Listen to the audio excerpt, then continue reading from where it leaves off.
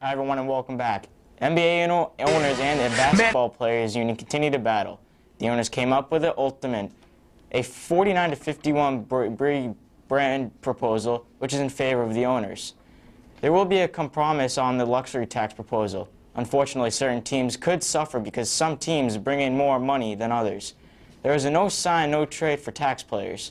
This offer stays on the table until normal business hours on Wednesday. Derek Fisher, the head of the Players Association, responded to this ultimate with this quote in response. But right now, you know, we've been given the ultimate. And our answer is that's not acceptable to us. Not only do we turn the back on the clocks this weekend, but it opens season on baseball free agents. The biggest name that is now free to receive offers from any club is World Series champ first baseman Albert Pujols. The best hitter of the decade is now 31 years old, and his best years may be behind him. That still won't stop a team from offering him $100 million. Another player expected to command that kind of deal is Brewers slugger Prince Fielder. The 27-year-old is coming off his best year, and he significantly cut down on his strikeout ratio to walks. Fielder has 230 runs in the first 7 years of his pro career and is expected to sign a contract for another 7 years, $156 million. The third big name out there is Jose Reyes of the Mets. The 28-year-old hit .337 last season and has speed up at plays solid defense.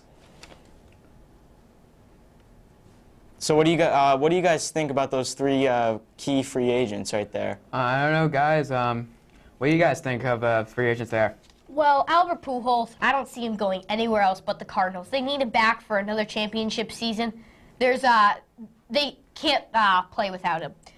Prince Fielder, on the other hand, although a lot of teams I think would look at him, I think the Brewers are going to re-sign him. I think they got so close this year, that they're not going to want to give him away. Jose Reyes, I think, although the Red Sox probably do not have the money to bring in Jose Reyes, I definitely think that Jose Reyes would be a good guy to bring in to the Sox. They do not have a good shortstop in forever, and it would be a good. He would be an all-around player that the Red Sox could use. Okay, new question. What do you think the new manager will bring to this team? What will be their new look? I think it's going to be more of a hard-run organization, and they'll make a more, hopefully less of a, we'll just throw money around, and hopefully less of a Yankees-type organization, and they'll try to have a new way of what it means to be a Red Sox, what it means to be in Boston, and they'll try to get players that'll fit the build more instead of just throwing the money around. All right, let's... Oh, and also, I remember you told me that the Red Sox should get C.J. Wilson. Yeah, seems to be a great pitcher. He's relatively young, and he just had his first playoff experience. I know he looked shaky, but I think they need someone to replace John Lackey, who's getting Tommy John surgery, and I think he'd be a great fit. I definitely think Edwin Jackson should be a better fit for the Sox. C.J. Wilson a little shaky. Edwin Jackson's my guy to go. All right. Let's now go back to Sam. Sam. All right, thanks, guys. YBA reporter Nick Englander is in studio to discuss ESPN's compelling story of former BC Eagles player Chris Herron. I would come into the arena playing against Texas or UMass, 12 o'clock noon, and I'd be in a car with two girls that I have no idea their names, and I hadn't slept yet, and I'm doing my last line of cocaine as I'm walking into the arena. And I hadn't ate anything, I haven't done anything, and the last thing I drank was a Budweiser. My junior season, UMass was coming back for revenge at Fresno. I was out the whole night before.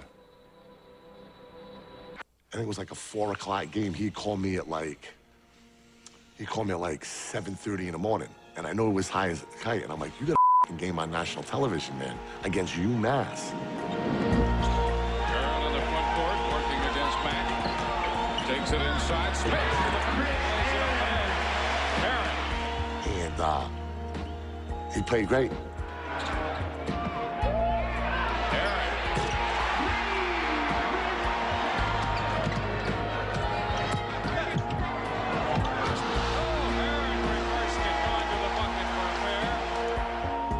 Chris had a sensational game, and our arena was rocking. Our fans were really into it. Big victory here for the Bulldogs tonight over UMass, and a personal win for Chris Harris.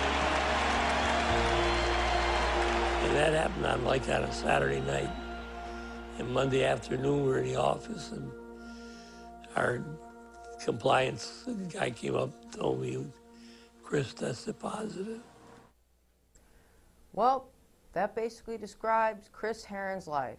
I'm Nick Englander from YBA Sports, and today I'm talking about the documentary Unguarded from ESPN Films. It's about a local basketball player named Chris Herron, who was from Fall River. He was nationally recruited by basically every school. He went to Boston College to stay local. However, after that, his career was basically a bunch of almost was. Going to BC, he started, everybody was saying him, Allen Iverson, Felipe Lopez, and Ray Allen were going to bring the Big East back to be the pinnacle of all the big conferences. Now, Herron, in his first game, broke his wrist, and then, about a few months later, was introduced to cocaine. This would lead him on a complete downward spiral, and he left BC. However, he was given a second chance by Fresno State. He went there, was a star there. However, he once again spiraled down the drain again after he got re-addicted to cocaine. He tested positive multiple times. This documentary showed Chris Herron's life in a way of how he spoke to people, how he spoke to local players, how he spoke to high schools, how he spoke to the Army. And it's describing how he's not speaking to kids that haven't, been through this before. He's speaking to kids that have. This is one of the best documentaries that ESPN has made. It was first of all, it's very tragic, and also, I'm only reviewing this really because of the local connection. However, big part of this, of why I thought it was so good, was the fact that it had a lot of, emotion to it. You can kind of feel what he was going through when he was on drugs, and people were from the stands were, clamoring him like, hey, you're awful, drug addict, whatever. But I think ESPN did a really good job as usual, and I think this could be in the top 3, maybe with The Best I Never Was and maybe Once Brothers. So for YBA Sports, I'm Nick Englander. Like The Curse of the Bambino, there's a long-standing belief that whoever graces the cover of Madden is cursed for the next year. It's called the Madden Curse. It's the first time fans are out to vote for who would be there on that cover for the 2012 season. The final 2 were Peyton Hillis of the Browns and Danny Woodhead of the Patriots. Hillis was excited to be on the cover of Madden 2012, almost as excited as he was in Madden form. He is not happy anymore. This season, Hillis has been a drop production and has been reported that he has been in trouble in the locker room. Runner-up Danny Woodhead has seen a runoff of the curse. He has the only rush for 122 yards this season, has yet to find pay dirt. So guys, is this curse real? I don't think it is. Do you guys think it's real? No. No. Okay. This thing, who will the fans vote? Who is this thing's next victim? I don't know. I think it'll be someone big. Maybe they'll bring back they'll try to get, I know they're going to try to get someone like a Tom Brady or Peyton Manning. I don't think it'll happen, but Wrap it up. That's the kind of players they'll go after. You never see like a team player. It's never a team player. It's an individual player who puts up amazing stats. Yeah. And this curse is basically, it happens basically. Either the player gets hurt, he has a good season, and then let's say trails off, but or he's good and he makes one mistake in the postseason, or he's just bad, and he just trails off and he just loses respect and he just vanishes, I guess, from the world of football. All right. I guess that tells us the Madden curse isn't real. Now let's go back to Sam. Sam?